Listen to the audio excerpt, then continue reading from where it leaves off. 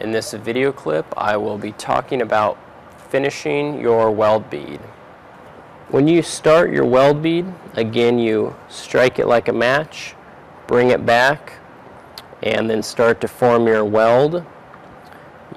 As you form your weld consistently, you will reach an ending point. Now, if you continue off the end of the metal in a straight line, you will blow through your metal, or you'll get a big pit in it.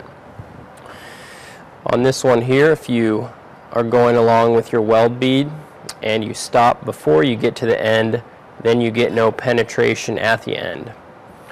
With this one up here, what you want to do is strike your arc, bring it back, start your weld bead, and then once you get to the end, you want to make a couple circles, which will help fill in that end piece, and then you can pull your electrode off to stop your arc.